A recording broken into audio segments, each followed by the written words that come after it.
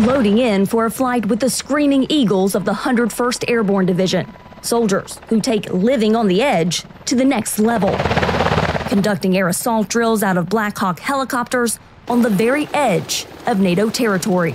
We're the closest U.S. Army formation to the fight in Ukraine right now. We're taking it as close as we can to combat, right? So we're preparing for large-scale combat operations. We're exercising on the ground which we might fight, if we were to have to defend NATO. VOA joined Colonel Ed Mathidas, the commander of the 101st 2nd Brigade combat team, on a Black Hawk ride north along Romania's Black Sea coastline. Colonel, how long would it take a Russian rocket from Crimea to reach here? Yeah, if they were to go from Crimea to MK, using one of their higher-end missiles, it'd be about a 7-minute time of flight. Not a lot of time to prepare. No, one of the things we focused on is making sure that we've prepared our force for whatever eventuality. So we've increased force protection in and around Koganijanu. We've dispersed our forces so that we're not a single target. We're now right on the Ukrainian border. In fact, just on the other side of that river, that is Ukraine. U.S. forces are exercising just south of here at a forward operating post. There's a company online here, but I'm not sure the left door, sir. So this is one of my heavy weapons companies. It's a combination of Humvee trucks that carry either the tow-launched anti-tank guided missile, a heavy machine gun, or a heavy grenade launcher. They drill all the time. They do. They're ready.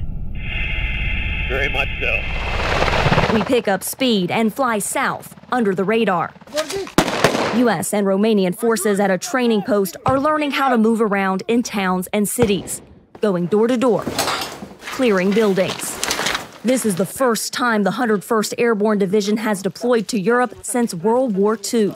And Mathidas says they're watching Russian tactics in neighboring Ukraine and adapting their training with partners to what they see on the battlefield. We just got done with a big series of live fires where we attacked some trench lines that look very similar to what you might see across the border.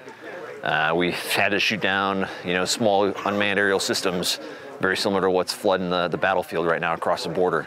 This week, soldiers offered their punishing air assault course to partners on European soil for the first time. A course some soldiers have called the 10 toughest days in the Army. The course was something new for me, for us, for all the Romanians. We don't have such a course in Romania because we don't have the same capabilities. It's a great opportunity to train together, to get better. What war? It's about life and death, and makes the difference between failure and success.